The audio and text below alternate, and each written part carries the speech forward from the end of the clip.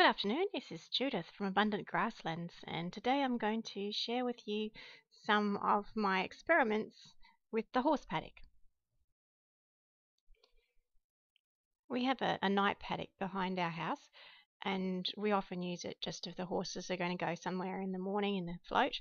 And so I just wanted to show you what we do with the horse, what we've been doing with our Horse Night Paddock with some photos. So here's the horse paddock, a section that hasn't been grazed at this point, and it's fully grown. And this is what the paddock looks like the day that we finished the horse in here. So the horse is one horse, and it stays in the paddock for a couple of days.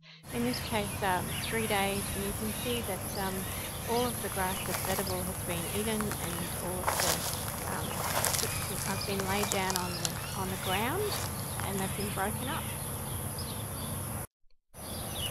Here's the previous paddock, and as I pan up the first paddock, so this is 3 days, and then about 7 days of grazing. This growth that's 1 week old will be photosynthesizing again, so it will start to process the soil biota, and it will start to grow, but it's not ready to be grazed yet. We'll leave it at least to 30 days before the horses come back in.